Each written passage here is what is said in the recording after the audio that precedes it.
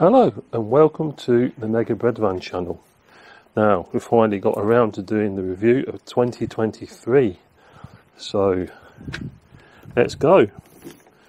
Let's get into the van and we'll have a little chat. So we're a bit late this year. That's where we were last year. My useless seat cover, it's not easy to sit on. Let's close it. It's a bit chilly today.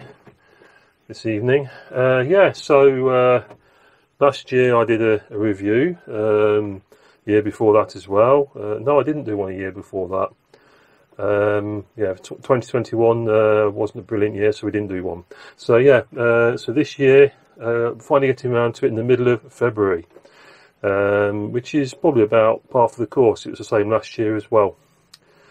So the idea really is just to go over what we've done on the channel and the various things that have happened. Not necessarily all to do with Mega Breadvan, because this channel is also dealing with a few transport related videos, and there is a site with transport photographs, megabreadvan.space, if you'd like to take a look. So we'll start off with the garage.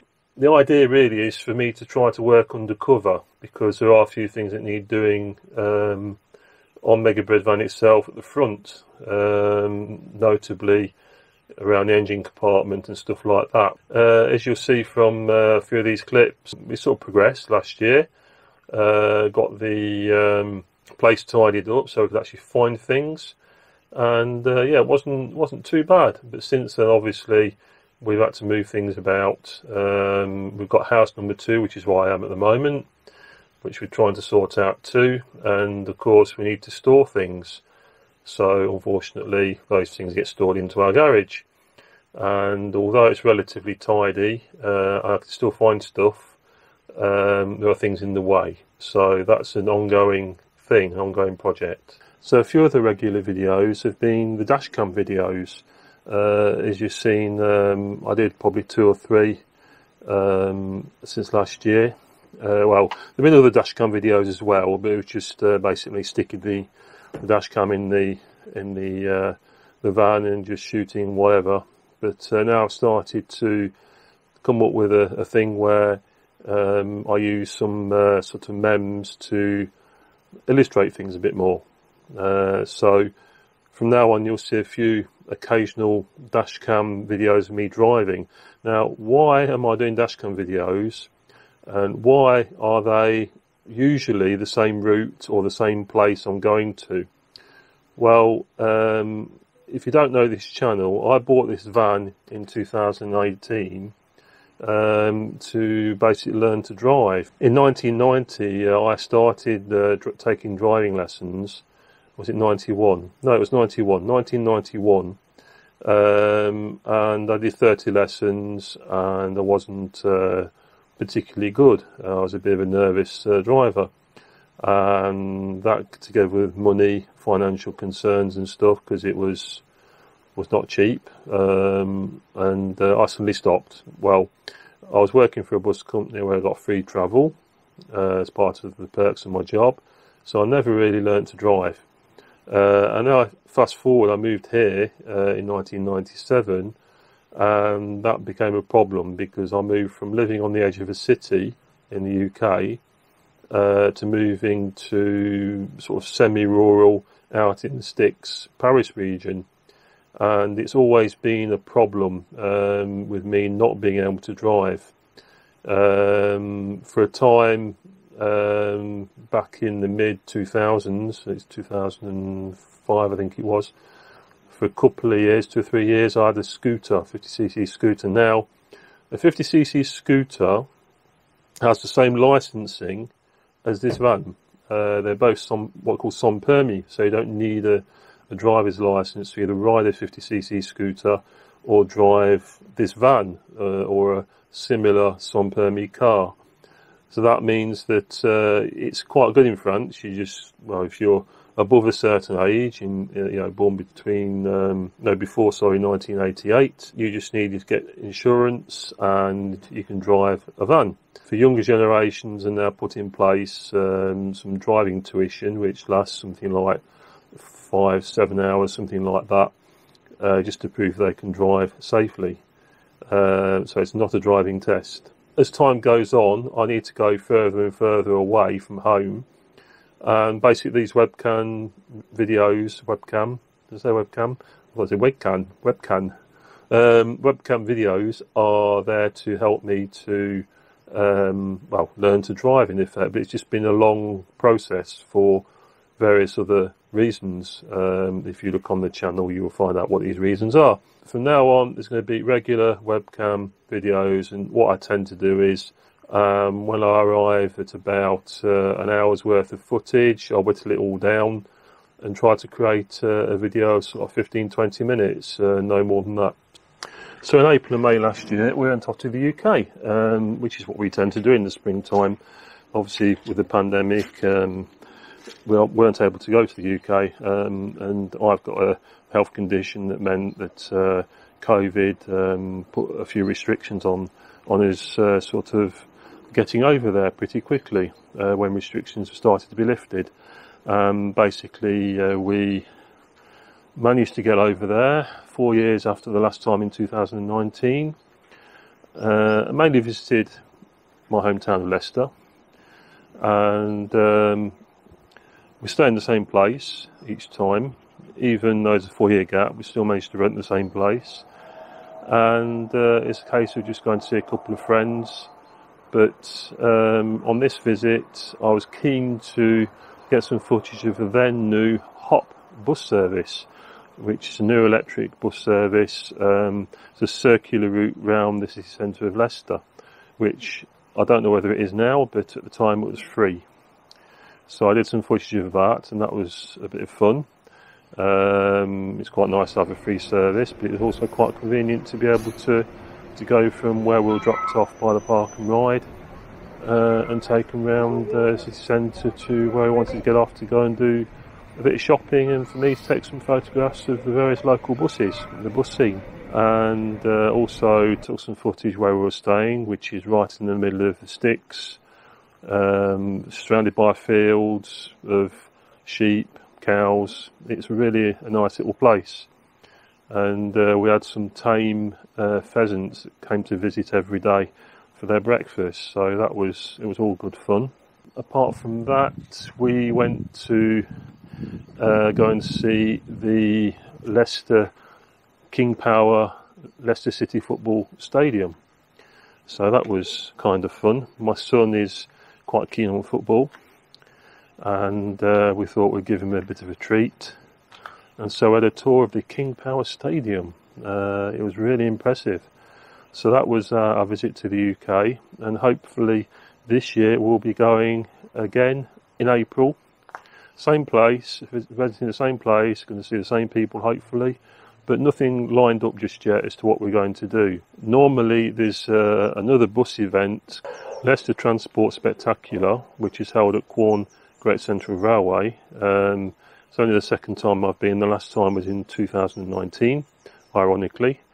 And normally that takes place in May, and we're going in April, so we're just going to miss it by a few weeks. But I did go to the last one, which is in September, and of course we can't forget it was the King's coronation when we were over.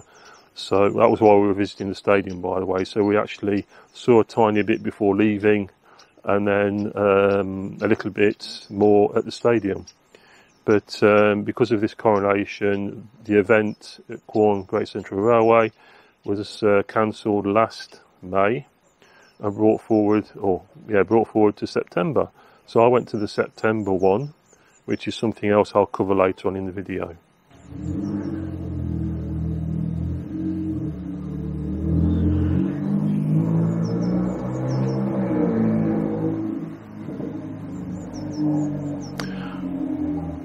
Well, I can hear that, but that sounded interesting.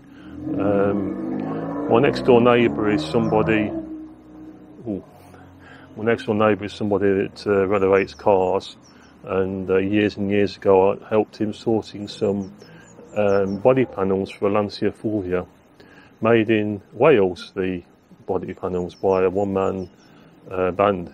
He was machined everything himself, so that was kind of interesting. Anyway, I digress. So we came back to France, and I think it was in June. We went to an event called the Gazoline Festival. Now, the Gazoline Festival is a massive car event held just to the southeast of Orléans. It's not too far away from us, probably about an hour and a half away by car.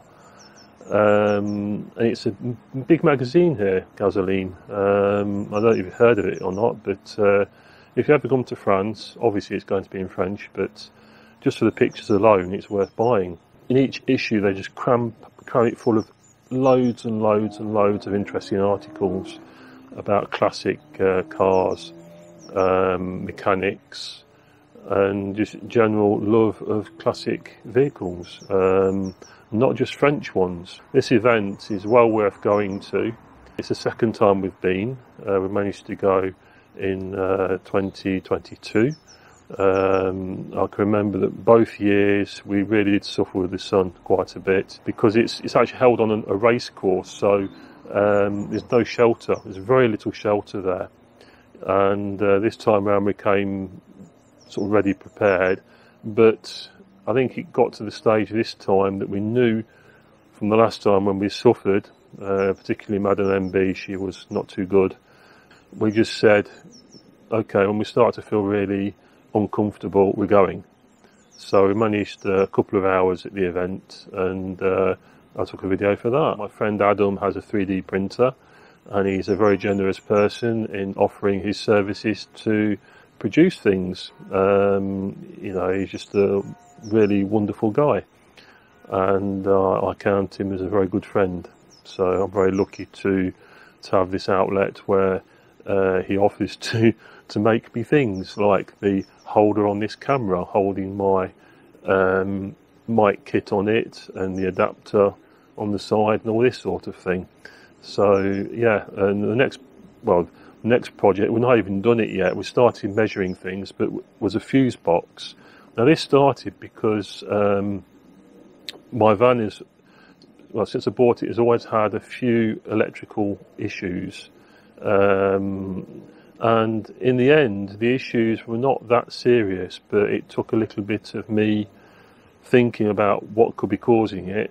Mainly starting up was a bit slow. It took probably 3 or 4 attempts to start. In the end, we replaced the battery, which improved things a little bit. It needed doing, even though obviously batteries are not exactly cheap.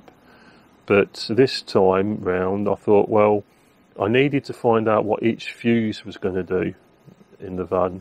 And I was very lucky in that I had Simon and Janet, who I met on, then it was Twitter, and then now X, who kindly sent me manuals, not just for the phase 2 like this one, but a phase 1, and they were really very useful in helping me to work out what fuse did what.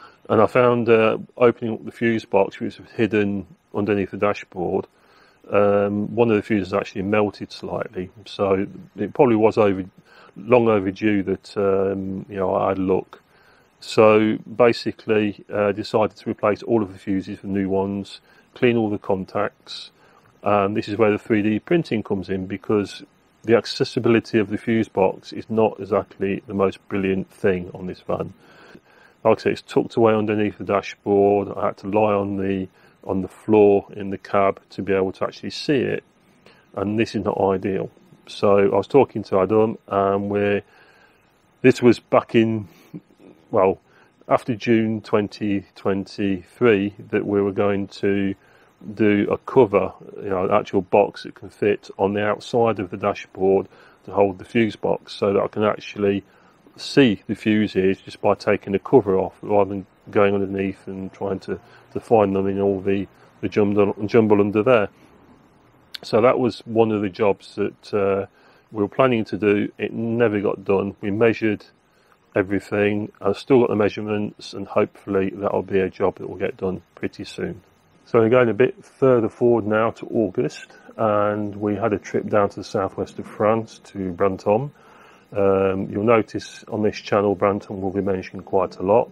Now Brantôme is a town in the Dordogne, or the Périgord if you want to be more exact, Périgord there, the green part of the Périgord. It's the hometown of my father-in-law, unfortunately sadly no longer with us. In fact, that's his car behind me, as was, Renault Kangoo. And so, because he was from the area, he still had a place down there, which has been in the family for quite some time. I think it's something like 3 or 4 generations now. And so it's a regular place we go to. And at the moment it seems every August we go down there, and I love it because you get lots of classic cars floating about, not just at car shows but actually in the street. And also I like to take pictures of things like Renault 5s, Peugeot 205s, Twingos, all the little simple cars, simple French cars that will no doubt be disappearing at some point. While we were down there, we went to a car event, which was at Montpon Ménetérol. I always forget what it's called. Montpon Ménetérol, which is towards Loughborough, so you need to look at your maps to find that.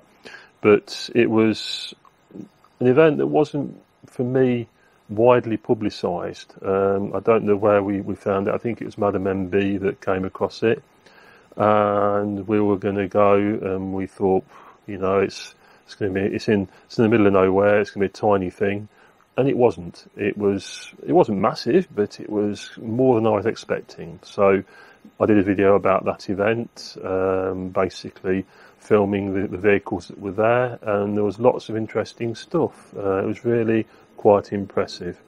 My friend Nigel came over from the UK, so he came to join us with his dog Riley, and we had a really, really nice time. We also went on a boat trip around Brantôme. Now Brantôme is called the Venice du Périgord, and the reason it is called that is because the River Drone it's a buckle that goes around the town, and then goes around the north, and then the south of it is like a canal with a weir at each end, so it's surrounded by water, and so it's quite pretty. You know, it attracts lots and lots of tourists. So that was a really nice trip to take Nigel on, to show him you know, around the town and everything, and it's well worth visiting along with the other thousands of people that go. So if you've been on the channel recently, you might have noticed that I've done some shorts about a sort of another 3D printed item by Adam, a sort of shuttle to hold an auxiliary battery pack, which will fit in the dashboard of Mega Breadvan. Now the idea being was for me to, I don't know, I just sort of spent a stupid amount of money on an auxiliary battery pack after seeing one, or a bigger one than the one I bought basically, but the idea was sort of the same. But seeing one on a channel called Me and Mon Ami, Tim and Mr. Boo, who are based down on the French Riviera, a place that we've known a little bit more, Madame MB's family, because my father-in-law used to own a flat down there in Antibes. So I've been there once, a long, long time ago, back in, I think it was 2010, trying to gauge it on my son's birthday. So I think he was 3, and we celebrated his birthday there. On Me and Mon Ami, there was an auxiliary pack, which I thought was a brilliant idea. The channel is about Citroën Ami, the Nouvelle Ami, and it's a sans permis like Mega Breadvan. So I decided to buy this AllPowers S200 battery pack, thinking that I could power things that need a bit more power, or things that might drain the 12-volt battery a bit too much. Now, there's no clock radio in my van. I don't really want one, not when I can use my phone and a sort of Bluetooth speaker to listen to music. Despite the noise of the Kubota engine, the diesel engine's quite noisy. At the moment, Adam has actually produced the shuttle, so if you look at the shorts, you'll see that. I haven't fitted it properly yet, but you know, it's an ongoing project, and it was started last year. So after we've sorted that out, then we'll sort out the fuse box. So as I mentioned earlier, we went to the Leicester bus extravaganza in Quorn, which is where the Great Central Railway have a station. In fact, the line runs from Loughborough Central down to, I think it's Leicester North Station. I think it's near Bristol from what I remember. I'm not a really big fan of trains, but I'm a big fan of buses. I mean, the trains are very nice and all that, but unusually I'm a bus enthusiast that went from cars to buses, and not from trains to buses or buses to trains, which a lot of people tend to do. A lot of enthusiasts tend to do. So I went off to the event. It was an interesting thing to go and see. As I said earlier, it was sort of postponed back in May due to King Charles and his coronation, and it was, yeah, I really enjoyed it. I hadn't been since 2019, and that was the first bus rally I've been to since I think 2002, which was at Showbus. So I was able to bump into a few people. Went with my friend Nigel, who came with us to Brantôme. I stopped over at his place, so that was really nice of him to put me up. Really enjoyed being back in my hometown. I was a bit marred by the fact I'd hurt my foot coming down on the train. So in the end, I mean, I only went for the weekend, so in the end I just tried to look after my foot, and so I could go to the event. But yeah, I really enjoyed the event. Took a lot of video. Unfortunately, for some reason, I knocked off the rock steady feature on the camera, so everything was a bit wobbly, so I was a bit sort of disappointed. But yeah, I mean, I really enjoyed riding on some old buses, lots of nostalgia, buses I rode on when I went to school, went to work. Buses I remember from when I was very little, when I lived in Hinckley, in Leicestershire. Hinckley is sort of very west of Leicestershire, on the border with Warwickshire. So lots and lots of memories. I really enjoyed the event. So lastly, because it seems like I haven't actually done much on the van this last year, apart from the fuses and various 3D printing bits and pieces, I managed to sort out the tyres, because I haven't pumped them up since I bought the van in 2018, and I didn't know what bar they were to be pumped up to. Thankfully I had the manual that Simon and Janet sent me for the phase 2, so that was able to help me to tell what figure I could get up to with the tyres, depending on whether it's loaded, whether the van's loaded or not. It was quite good because I was able to try out my Lidl bought cigarette lighter tyre pump, and I was quite pleased with that. So that worked out really well. So now we've got to the end of the year regarding video. I wanted to go over a few future projects. So for the minute, we have things that need to be done on the inside of the cab, home comforts and that sort of thing. So we spoke about the battery shuttle, the fuse box, fitting in some wiring to power that up, a new light as well, because the light was damaged and beyond repair for me. Even if the light worked, the actual holder on the light was just broken. So all that's been done. That was probably the last thing I did last year. And so I got to think about things like soundproofing. The floor needs sorting out, because I'm getting sick and tired of getting into the van in this weather when it's wet and damp and my feet slipping on the floor, because there's no covering or anything like that. So I was thinking perhaps I could use some rubber matting I bought quite a while ago, again from Lidl. I tend to buy a lot of things from Lidl, but I want to probably attach it with Velcro rather than glue it down onto the floor. So that's another thing I need to do. So I've got one video that's outstanding from last year. That was a visit to an event called American Dream Cars, which was in Mensey, not too far away from here. Each year, I think it was the first one this last year since the pandemic. I think there hadn't been one for quite some time. I think the last event I went to of the American Dream Cars was probably getting on for 10 years ago, possibly a little more recent. I can't remember the exact year. I think it was probably 2016, I think. So yeah, it's been a while since I've been to it. Back then it was held on a place called Parc Villois, which is a massive park not too far away from us. It's between Mency and where I live. And it was a really nice event, but it was very, very, very oversubscribed. Lots of vehicles and lots and lots and lots of people. So last year they held it on a car park, a supermarket car park, and I took a few bits of video. I took lots of photos, and I was in two minds about what to do with it, because I was thinking, I don't really want to start doing photo slideshows in my videos anymore, which I've done in the past. You know, the vehicle safari videos, if you look far back when we went to Brantôme, and we've been to Normandy and so on, I did lots of these slideshow videos of photos of cars and vans and trucks and things I'd seen. And I think that those will probably have to come to an end. So at this event, the American Dream Cars event, I've taken a few clips of video, and you know, I didn't really want to put any photos in, so it's going to be a very short film, but it'll give you a flavour of what the event is about. So that's one that's outstanding from last year.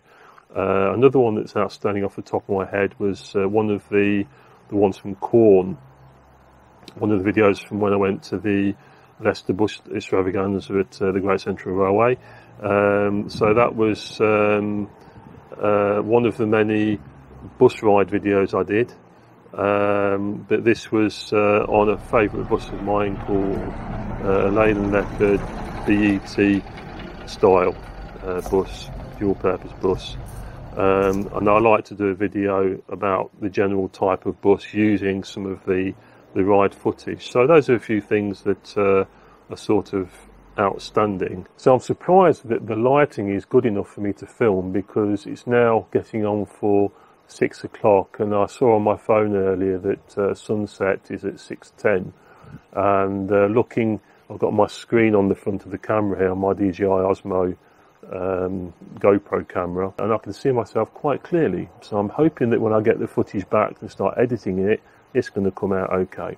We're now up to about 360 subscribers, which is great for me. I thank all of you for following me and subscribing, and I hope that we can continue into 2023.